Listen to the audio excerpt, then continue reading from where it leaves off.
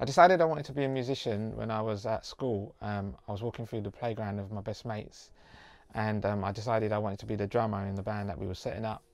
Um, yeah, we went on to form a band called Quite Sane that did really well. We was really young and we was doing all the popular clubs in London.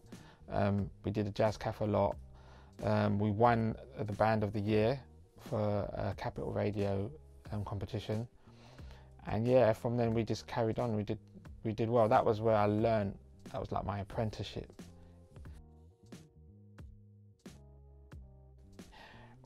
No, I wasn't producing when I was in that band. I think I started producing when I left Quite Sane, just as I was leaving, or as the band came to an end. That's when I started producing music.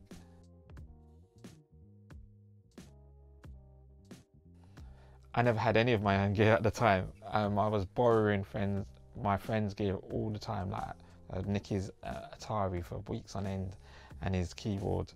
Yeah, and that's how I really learned my skills as a producer. I didn't have a lot, but I had to make it work for me, and I had to mix sounds to make them sound in a certain way. So yeah, it was a really good learning process. My first software was Cubase. I started that was on the Atari. Then I got a PC, and then I changed to Logic. And then I used all the Logic, so I went from, what was it? I can't even remember what Logic it was called, but I ended up on Logic X, and now I've changed completely and I use Studio One. I managed to get my own gear by getting a grant from the Princess Trust. That really helped me. I mean, I did a business plan and I sent it in, and they sent it back and they said, look, you need to do a few things on this business plan to get the grant. And I kind of let it slide for a little while, and then a friend of mine called Marcel, who I work with a lot now, came in and he helped me just sort out my business plan, and I got the loan and I got the grant. It was part loan, part grant. So I did really well and I was able to pay back the loan. So I suppose it was a success. I was producing a lot of hip hop, mainly hip hop and R&B, because basically that's what I was playing at the time on drums, a lot of hip hop and R&B, and that's what I was listening to, and that's what I still listen to. Yeah. I think producing came naturally to me, even though I was a drummer at the time, because every time I was playing drums, I was always thinking of productions and remixes in my head when I was playing the drums. Even when I was in the band, we would start off the song in one way and then we would switch it to another way, another style or whatever. So I think production, I knew I was always going to go there in the end. I saw a few record labels in the beginning because they heard some of my stuff and they liked it. But I mean, they used to always say to me, you know, we want that hit. And I used to be saying, well, what is a hit? And the only thing they could say to me was whatever was #1 at the time. And I used to think to myself, well, what's the point of doing something that's already a hit? You know, and you need to put a spin on it. Otherwise, you're just going to be, it's just going to be the same old thing. Now everybody's going to say they've heard it before. So you've got to try and, I mean, I know you've got to copy to a certain extent, but then at the same time, you've got to put your own little flex on it. Do you know what I mean?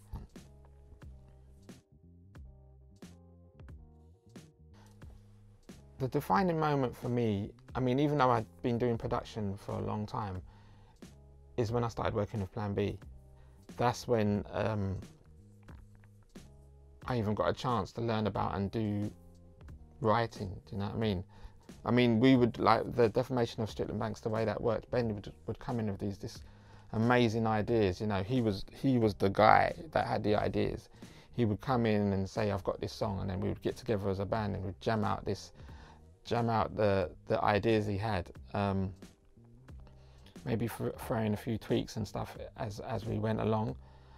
But that's when I really, you know, had my proper experience of even like just writing with a band.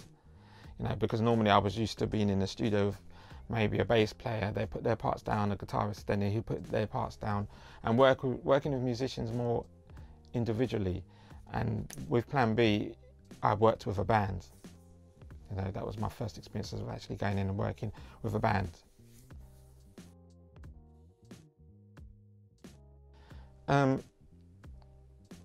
They changed the way I work massively. They work completely different as well, Plan B and Akala. They work quite differently. Obviously, they both can rap, but they just sound completely different. And even their music is different, like very different. So I would just pick up different things from each of them and then work it into what I was doing.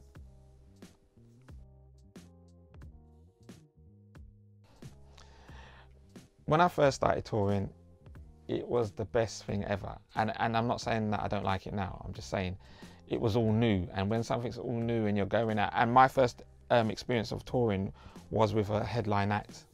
He was massive already. I was so lucky, and his name was Cassell Jones. And there was only 3 of us in the band. So just imagine that you've got the superstar Cassell Jones, you've got me on drums, and it was Soul playing bass at the time. So it was like you weren't amongst this big massive band where you would get lost. You were 3 people, everybody knew who you were, so it was so exciting. Everywhere you went, people knew who you were. I suppose you even got treated differently because Cassell was such and still is, he's a great musician and he's still a superstar. I don't know, I'd never experienced that before, you know. Even the fact about going on a tour bus, I never experienced that before, and that was just exciting, sleeping on a tour bus, having your bed in a tour bus and having like a lounge at the back of the tour bus where you would chill out and just have jokes. It was loads of fun. It was loads of fun. And you know, when the time I went on tour with Plan B, I'd already done all of the things that everybody was going to be doing on that run. So I mean, I wasn't bored of it because it was still fun, and I was with different people, so it was amazing. And but I had still experienced it before, so I wasn't so, like, I suppose, bedazzled by it, you know. But then again, it was different. And then going on tour with Akala, which was a much smaller setup, it was just me and Kingsley. That was brilliant. I mean, especially the first days that we started at the beginning of these things, because it would be me and Kings, but then it would be LeVar, the engineer, and then it would be some of our mates that came with us, Justin. It was just loads of jokes, loads of fun, and loads of positive energy. When I was with Akala, I was just around positive energy all the time. It changed the way I thought and everything.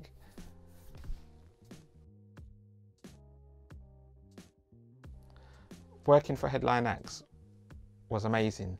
There was a time where I was actually doing 2 at the same time, Plan B in the streets, and that was the highlight of my career, I think, because I would be on the main stage in one part of the festival and then being in the main tent on another. So when I did Glastonbury, I was on the main stage of Plan B, then I was in the big tent with the streets, and it was like, my adrenaline was just so high. You know, people was like, how can you do 2 shows? They're like really long shows, aren't you tired?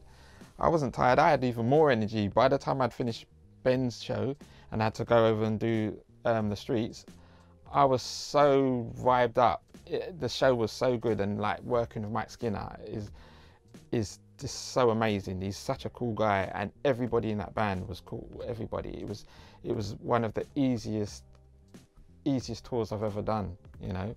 And I had done it for a long time. I think I was with Mike for about 5-6 years.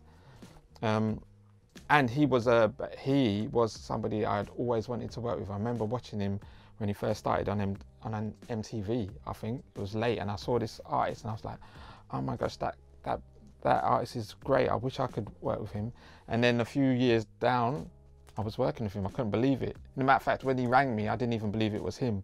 And I remember saying, because I was in the recording studio with Akala at the time, and I got a phone call from a friend called Mick Shiner, and said, "Oh, Mike's looking for a new drummer. How would you feel about being in his band?" And I was like, "Yeah, of course." And then I didn't hear anything for ages. And then one day I got a phone call, and it was a guy saying, "Oh, he was Mike Skinner." And I thought it was someone playing a joke. And I said to him, "You know what? I'm not going to come to audition with a row of drummers. I was quite cheeky. I was like, when you have auditioned all them drummers and decided you don't want them, give me a call back." And that's when he turned around and said to me, no, I just want you to come in by yourself and just try you out." And then I realized it was him, and I was like, "Oh gosh, I've definitely messed this up." But then I went in for the audition, and I did 2 songs. I played 2 songs, and we went to the pub.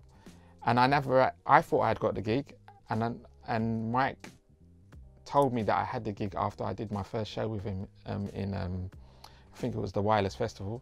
And after I did the show, he goes, "Oh, you've got the gig now." And I was like, "Oh my gosh, I thought I had the gig." Gutted, but yeah, he was a comedian anyway, and it was a really good gig to do, and to do both Plan B and him at the same time was amazing. I mean, Ben was so patient, because there was some gigs I couldn't do for Ben, and he would allow me to get Depp to do it, and then I could go and do Mike Skinner. So and the reason I even got the Streets gig was because I had played with Plan B. You know, that's where he saw me, and that's where a lot of people saw me. So I've got a lot to be thankful for playing in that band. So yeah, it was just amazing.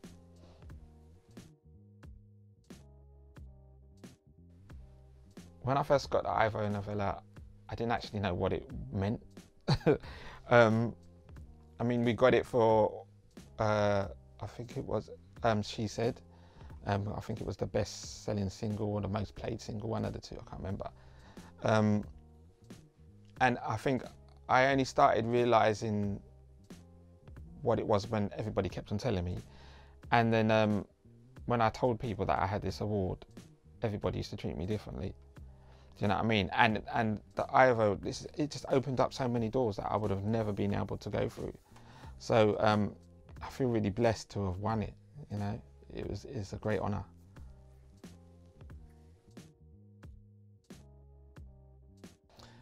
When I say I teach, I work together. Well, I work with a good friend of mine called Marcel, who runs a company called the Bass History Arts. And basically, I started off doing workshops with him. And we used to go around to all these different schools around the country doing rhythm workshops. And that really was new to me. It was terrifying, actually, because I had all of a sudden I was in front of these kids that you had to impress, you know, and my communication skills weren't that great at the time. And after doing that, I was much more experienced, you know what I mean? Yeah, and now I still do it. Like I go to Hong Kong like almost every year now, working with different kids, and I basically go as a guest teacher with Marcel, and I go there and I do these workshops where we like put them into bands, and they have to write a cover.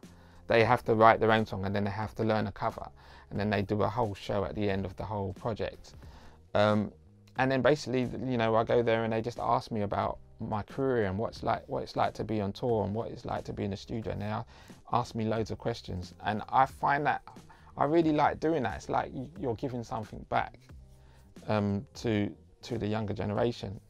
So yeah, I suppose I can say I'm not a teacher, because teaching is a hard job. Like I do stuff the kids like. If you're doing English or maths, that's when you're a teacher. Do you know what I mean? Geography or any of them kind of subjects. Or you have to be with the kids from the beginning till the end of the day for years. That's teaching. You know, what I do is more like going in and have fun. I'm really excited about this new arts development scheme I'm doing. It's called In the Making, and I'm basically going to be getting new young unsigned artists and working with them and finding out what kind of style they want to do, creating a style with them, writing with them, and then producing for them. But then once we've done that, or whilst we're doing that, I've got a whole marketing team working on their online presence, and anything to do with marketing their EP, sorting out their image, the branding. We all sit together and we do all that.